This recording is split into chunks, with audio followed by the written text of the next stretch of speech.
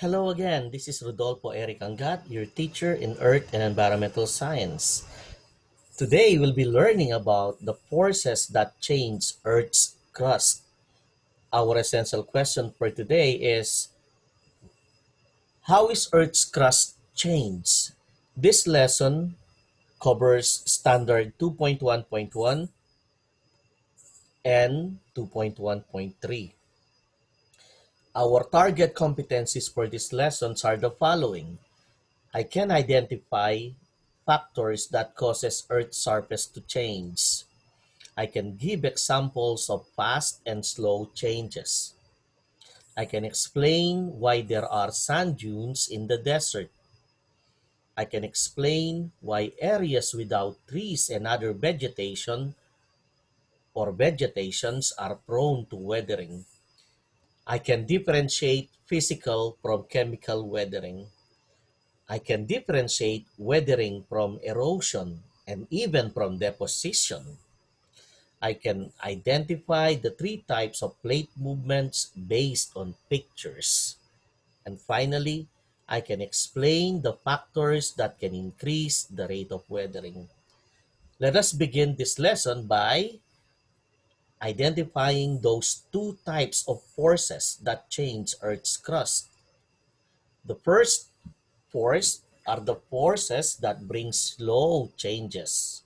These are weathering, erosion, and rock cycle.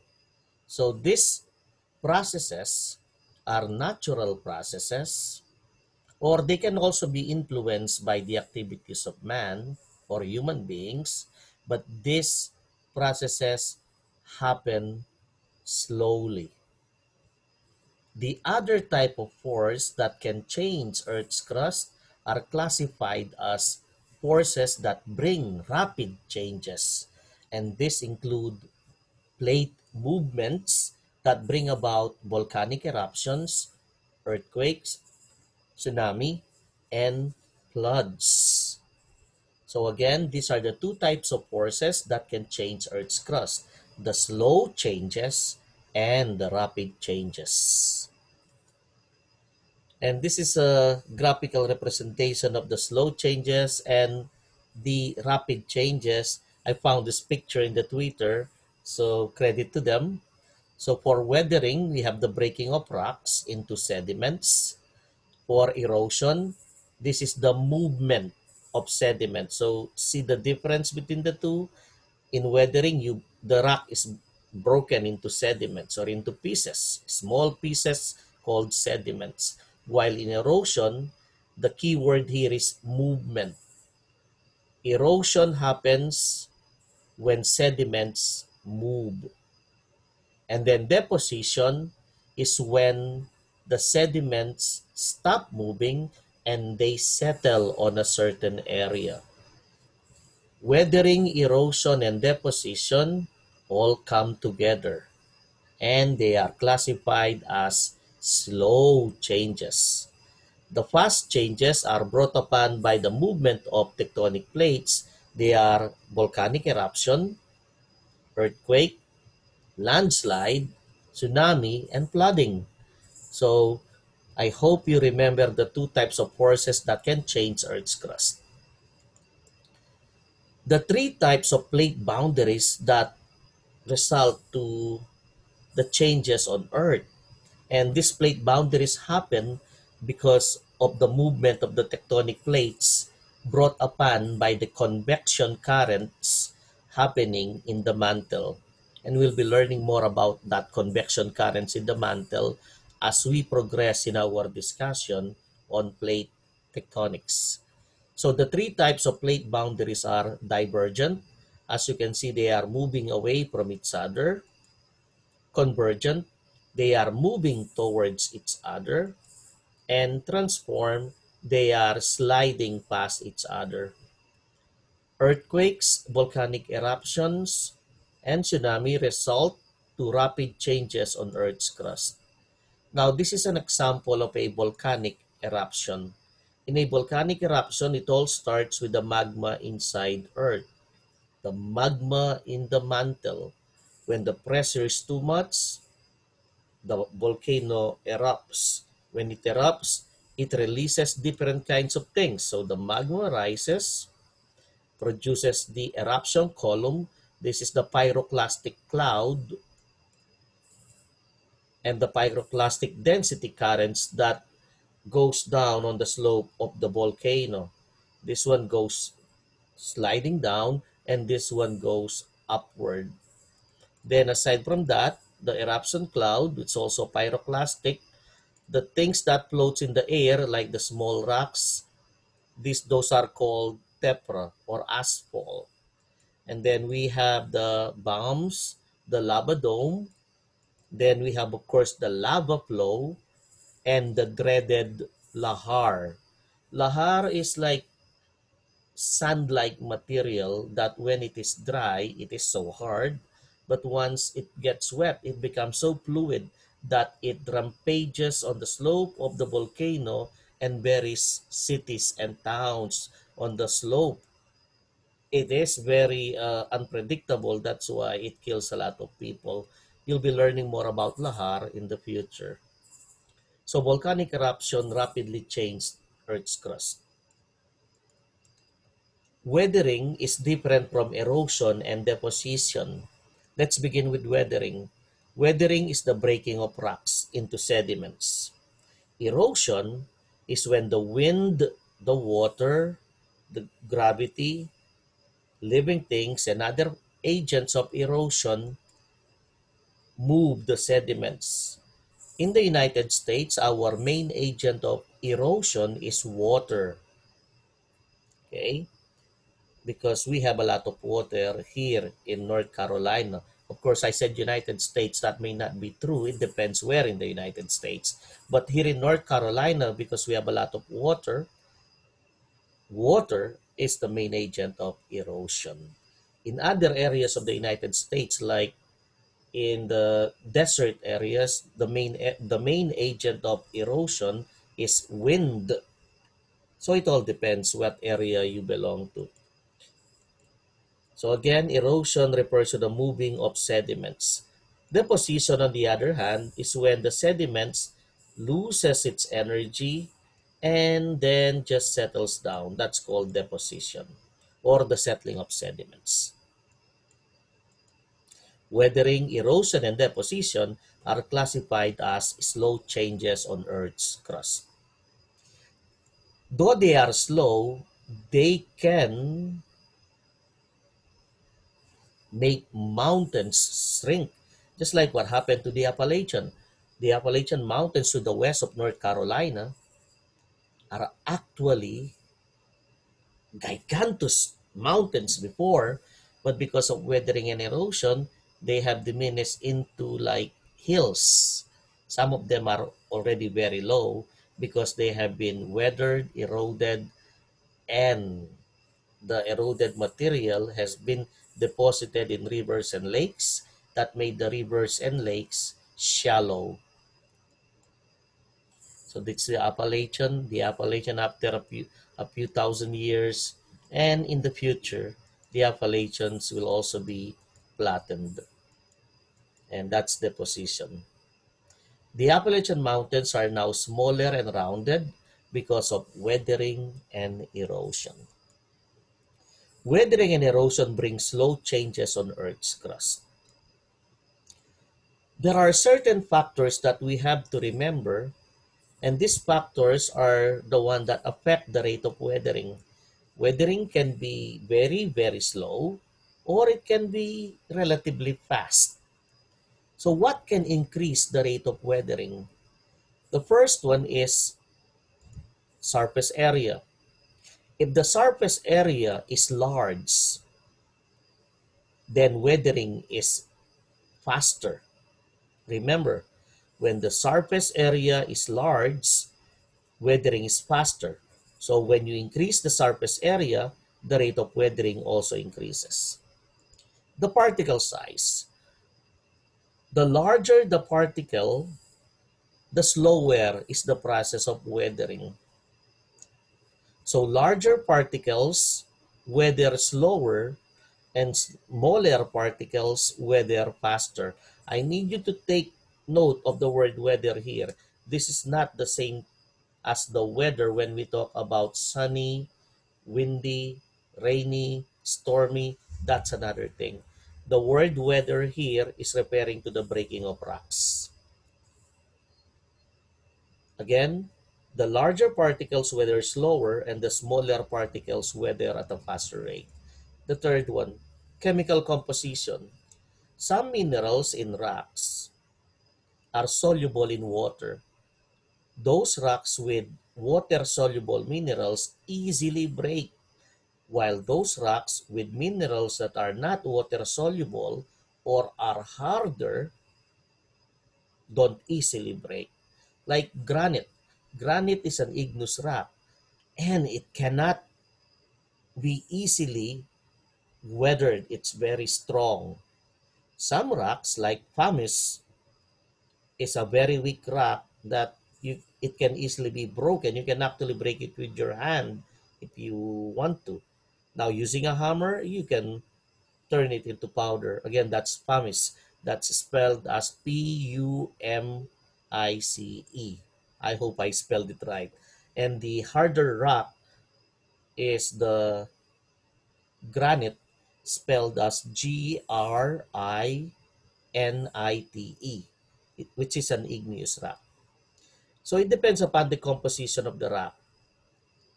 The composition of the rock can determine if the rock can weather fast or weather slow.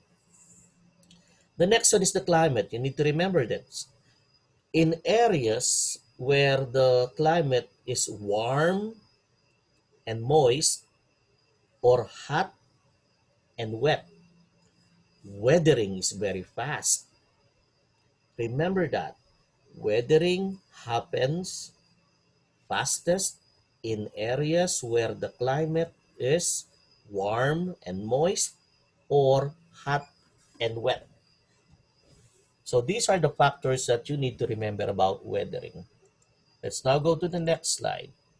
So this is the surface area. When you say surface area, this is the measure of how much exposed area a solid object has. This uncrumpled paper has a large surface area because all of its sides are exposed, while this one has a smaller surface area because only the one that is exposed to the environment can be affected by the agents of weathering and erosion. Now, uncrumpled paper, large surface area; crumpled paper, small surface area. This crumpled paper was this one. Okay? So uncrumpled paper has higher surface area. Thus, if this is a rock, then this will weather faster than this one because this one has a smaller surface area. Higher surface area results to faster rate of weathering. Climate, as I've said before, affect the rate of weathering.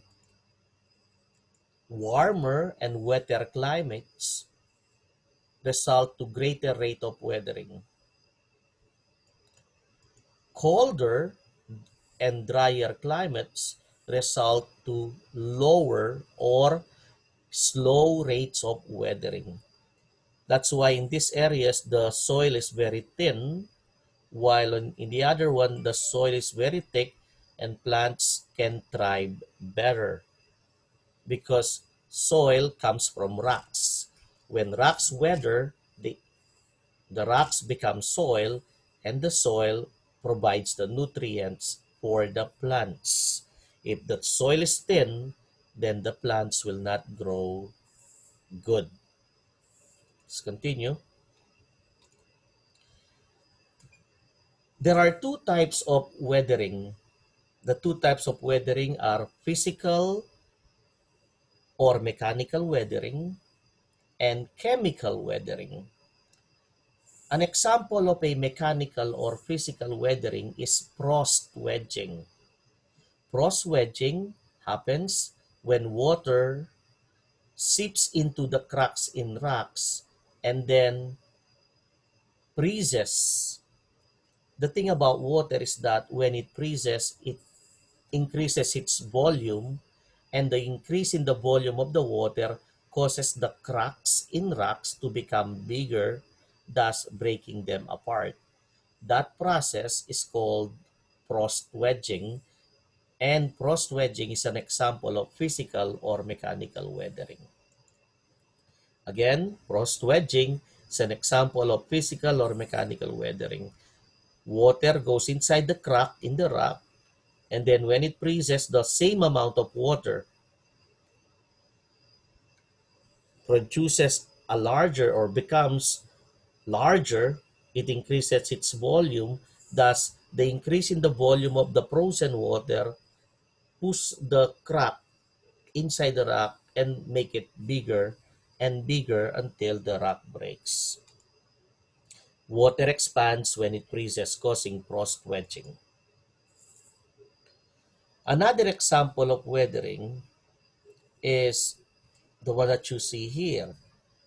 Why are these rocks shaped like this? How is weathering responsible for this shape? As if someone carved these rocks into these very unique shapes. Actually, no one carved this. This happened because the minerals in the middle of the rocks were more soluble with water. The minerals here were more soluble with water. So this part of the big, huge boulder before was weathered first. So this shaped rock used to be a big boulder, and it was weathered like this because the minerals here were more soluble to water. And this process is called the differential weathering.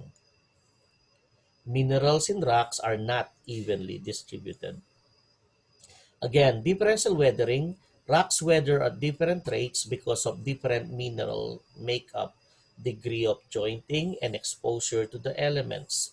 More resistant rocks protrudes as ridges and pinnacles, as you can see here. It's called differential weathering. Now, another question about weathering, and of course also of erosion. Why are rocks rounded and smooth in river banks? Like, look at this one. This is a river, the water is flowing.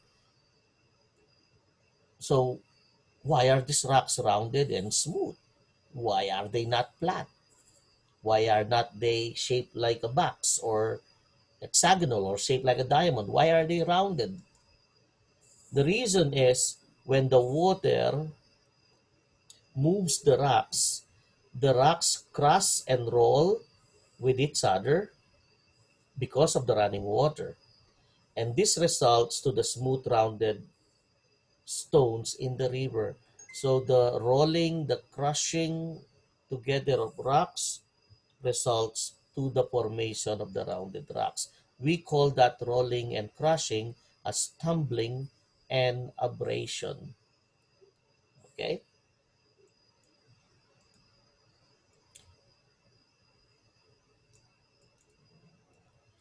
Now, what are the agents of erosion? The agents of erosion can also be the agents of weathering. So don't get confused. Remember, the main difference between weathering and erosion is that weathering is when the rock breaks, while erosion is when the rock or the sediments are moved from one place to another. So their agents are somewhat similar. So what are the agents of erosion? We have the wind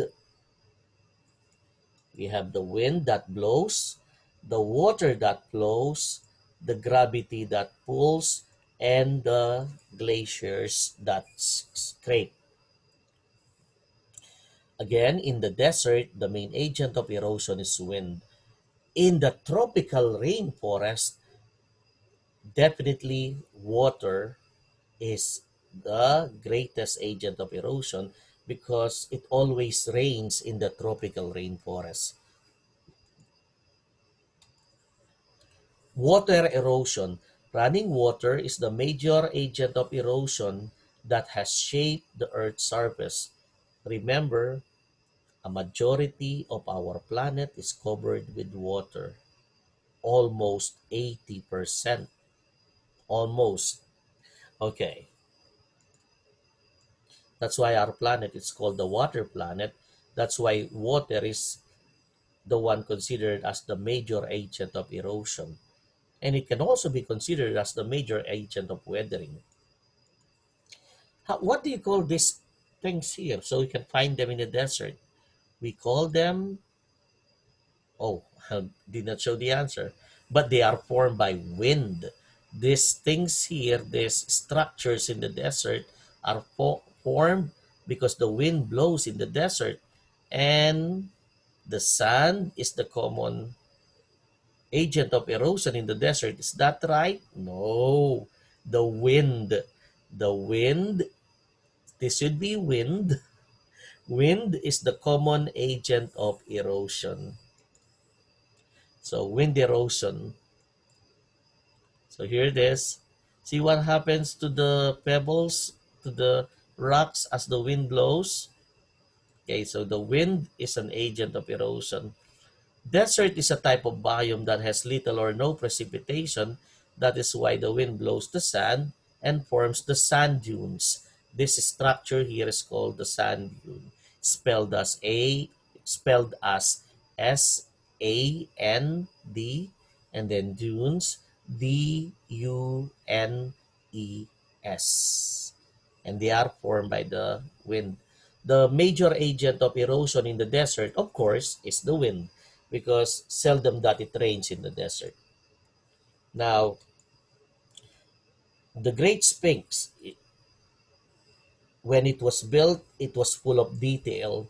But nowadays, because of weathering and erosion, what is only left are some images, and then you just have to imagine how it was before. Okay, so it's no longer as detailed as when they created it during those times.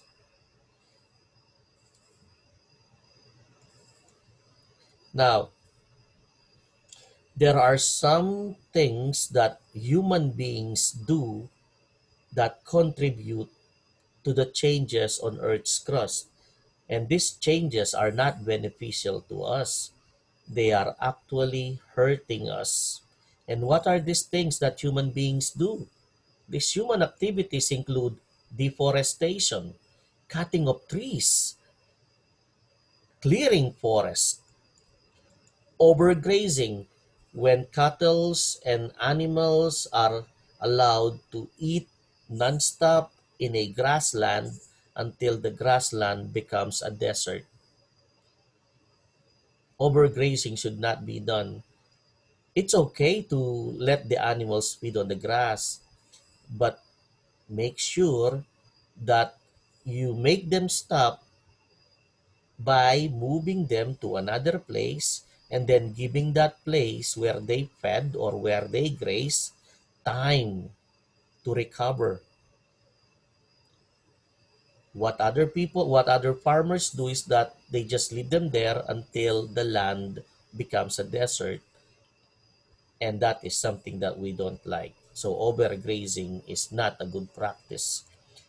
Other things that people do or human beings do include mining, construction, and overuse of chemical fertilizer. Of course, people do this because we consume the wood. We use wood to build homes. So they have to cut trees so that we can have homes. Overgrazing, we eat hamburgers. So they have to let the cattle eat. Mining, because we have cell phones. The things that are used to create our cell phones and other devices are derived from mining. Construction, we need buildings, hospitals, and schools. Overuse of chemical fertilizers, because we need to grow food faster. But of course, there are ways in which we can prevent the destruction of our environment. Why is it bad? Because these things here cause soil erosion that can lead to more problems. And how can we prevent this from happening? How can we prevent soil erosion? We can do this by planting more trees. And of course, practicing the three R's: reuse, reduce, and recycle. Now, this is the effect of deforestation. Roots of the trees bind the soil. Without the roots, then soil erosion can easily happen.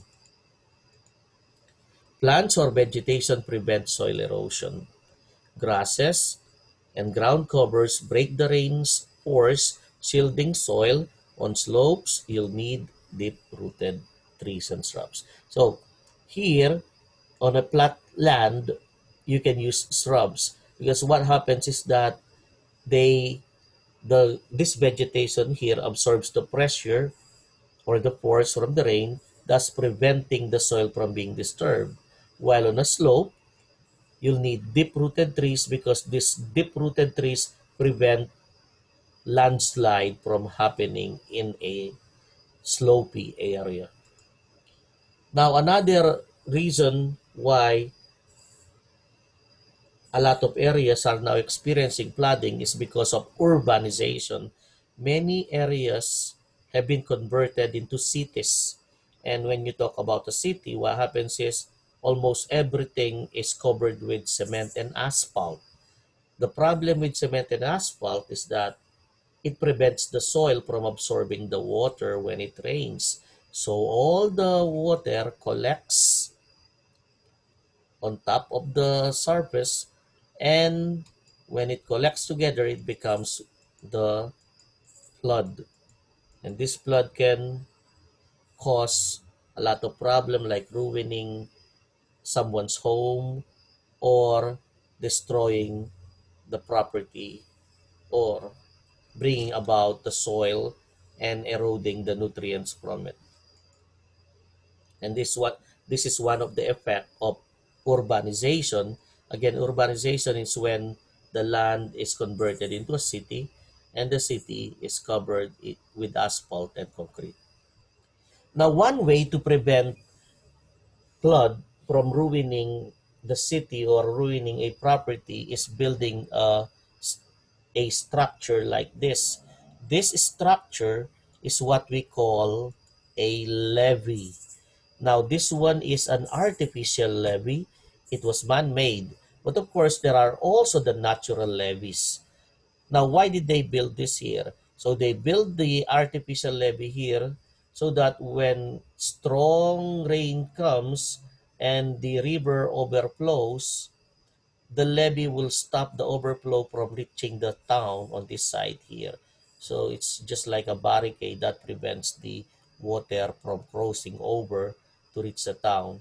The problem with levees is that when the water rises too much and the levee breaks, then all of the water will rampage into the town or into the city, and because it would happen so fast, many of the people will be caught off guard and many of them would get hurt and their property destroyed and some would even die.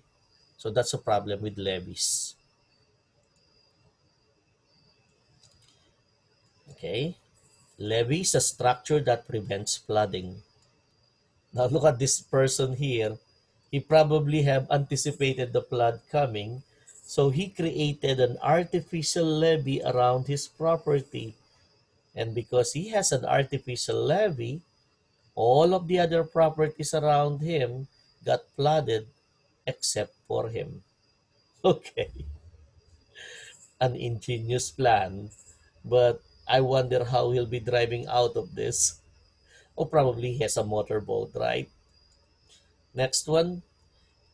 When it comes to erosion on a slope, the big particles are always closer to the slope and the smaller particles are farther away from the slope of the mountain.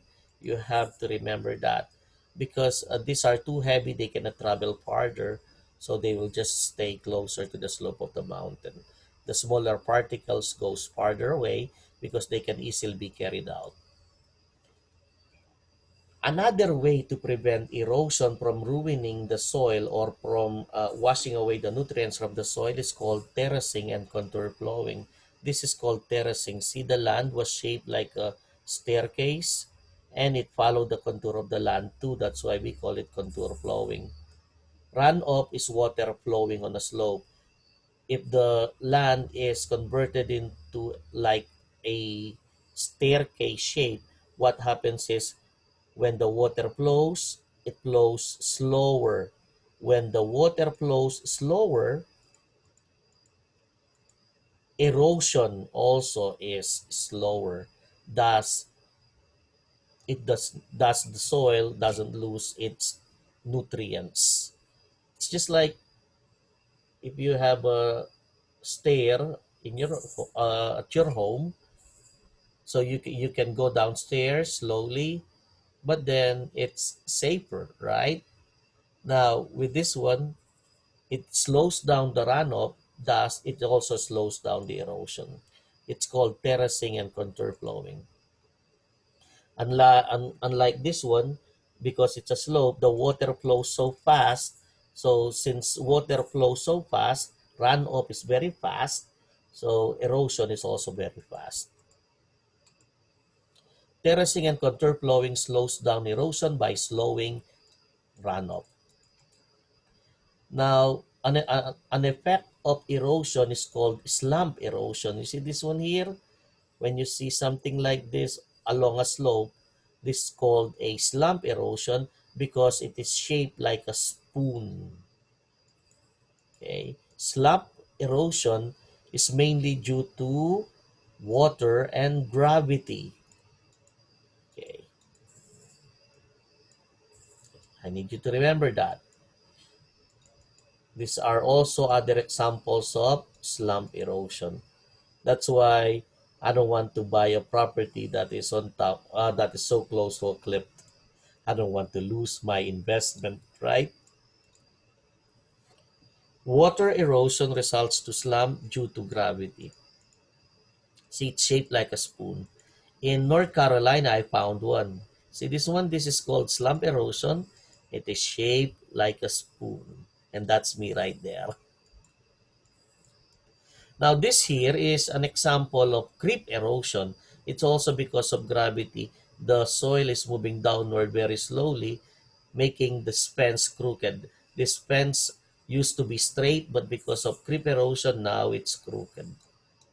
And it's also because of gravity.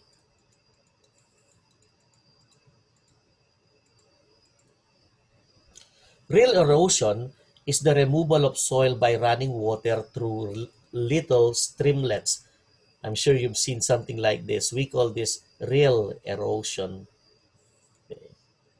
It's again another example of real erosion. So they are little streamlets where water passed and carved the land to like small rivers. Now let us classify the following types of erosion or effects of erosion. Is this a landslide, mudslide, slump, or creep? Very good. It's creep and it is due to gravity. How about this one? Landslide, mudslide, slump, or creep? Look at the fence. It's a creep. Okay? Nice. Landslide, mudslide, slump, or creep? Landslide. Okay. Next one, landslide, mudslide, slump, or creep? See that one? It's a mudslide. How about this one? Landslide, rock slide, mudslide, slump, or creep? It's a big rock. Rock slide. Landslide, mudslide, slump, or creep? It's a slump. Okay. And I hope with this lesson, you are now equipped with the knowledge to get very good score in our MC assessment. Thank you so much, guys, and see you again. Bye-bye. Good luck.